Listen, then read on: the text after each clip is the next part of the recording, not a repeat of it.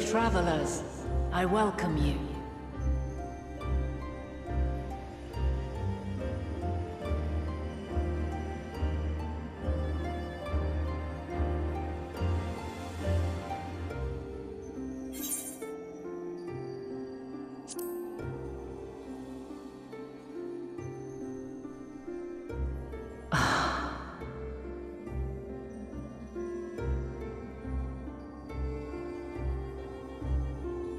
I see. Thou didst journey unto Elpis. And now, the rivers of time converge.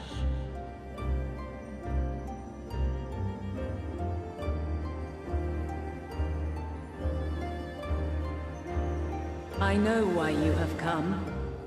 Yet I would hear you speak your reasons all the same. You created the moon to deliver mankind from the final days. But is that really how it has to end? We do not wish to abandon this world. We want to protect the source and all of its shards. To flee is but one of two paths. The other leadeth to Meteion, far beyond the stars, where she doth chant creation's requiem.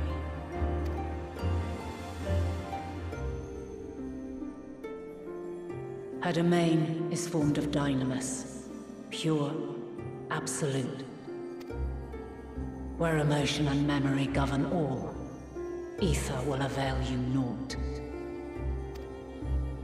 Meteion hath gathered the pain and despair of countless stars, and to go unprepared is to go unto your doom. We'll beat her.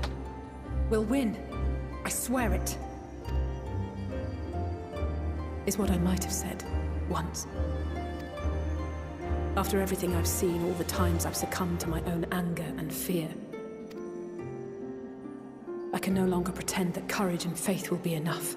But are we truly so powerless? That our only choice is to flee? Far from it, my child.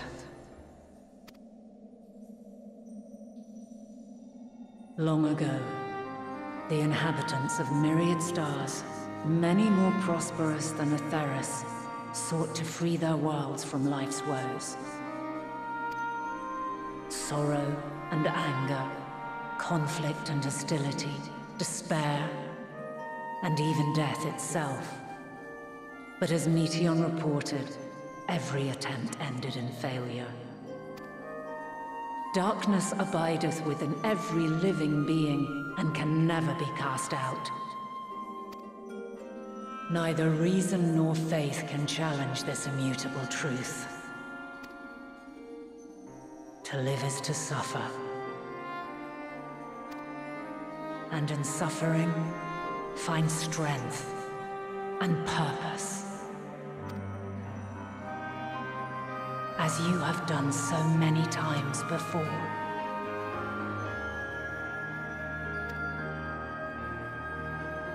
Thou dost pursue an impossible dream, yet knowing this, you pursue it nevertheless.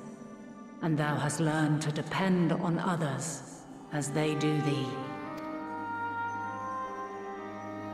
Thy yearning for the power to save the powerless hath ever driven thee to greater heights. Thou hast grown strong. Though those closest to thee no longer walketh by thy side, their love remaineth thy guiding light. For duty's sake, thou hast been bound by truths unutterable time and time again. Yet thy heart hath never wavered, as thy companions will attest. In thy pursuit of mysteries great, all thou believest is brought into question. Undaunted, thy thirst for knowledge remaineth unquenched. The fires of hatred that once burned in thy heart burneth no more. From their ashes doth spring the light of love, warm and pure. As witness to black calamity, thou despaired at man's helplessness. Resolved, thou didst unite a distant world on the brink of collapse.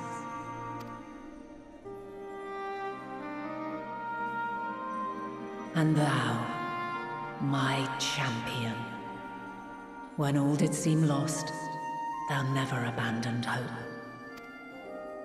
For every trial and every foe that did bar thy way, thou hast proven equal to the challenge, drawing courage from the many bonds forged on thy journey. You have all known despair, and though the end approacheth, you walk on, heads held high. Therein lieth your power, the strength to silence the song of oblivion.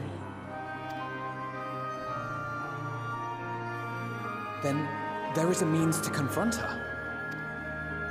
Yes, if you should prove yourselves worthy. Hark!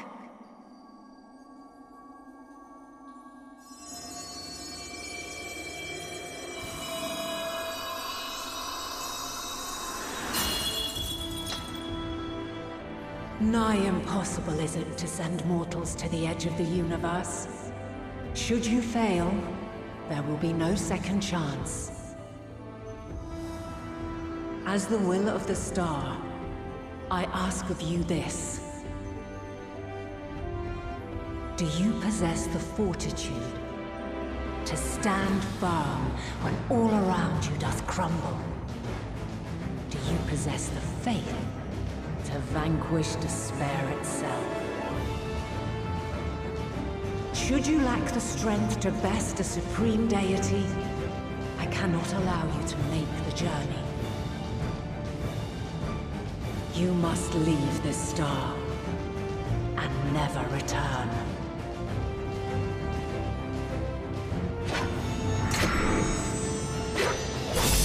Prepare yourselves. Prove ourselves worthy, then. Sounds straightforward enough. Aye. No room for confusion there. In any case, we've come too far to back down now.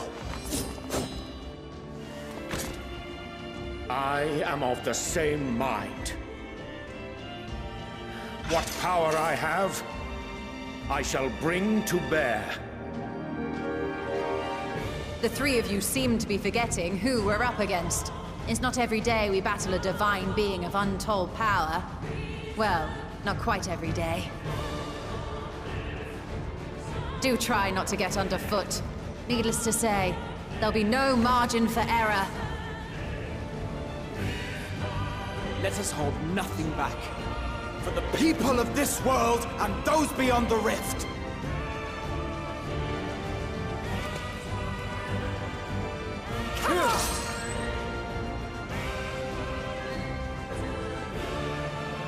Alas, the question I posed to thee in Elpis hath remained unanswered these long years. I would hear thy response, warrior of light, shouldst thou emerge victorious.